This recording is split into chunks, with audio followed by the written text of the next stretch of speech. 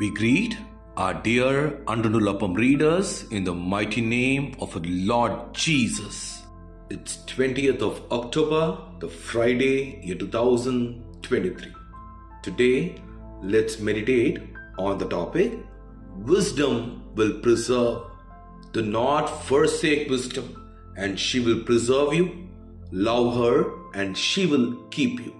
From the book of Proverbs, chapter 4, verse 6, Solomon says, love wisdom, and she will preserve you. The deeper meaning of this saying is, love the Lord, who is the wisdom. Love him at all times and under all circumstances. He is the fountain of all wisdom.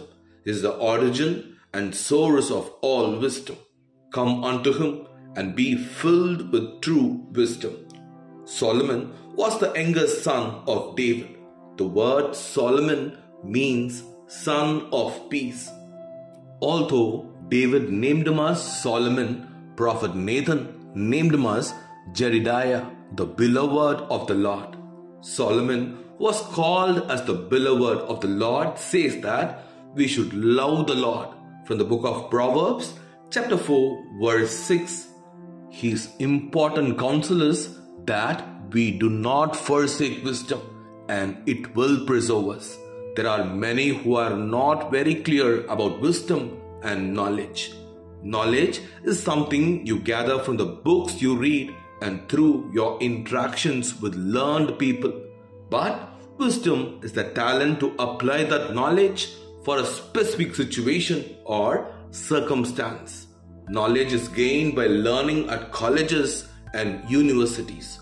But wisdom is the essence of all your learning and the ability to apply them to real life situations. Education is different from excelling in wisdom. If you need to excel in wisdom, then you should love the Lord, who is the fountainhead of all wisdom.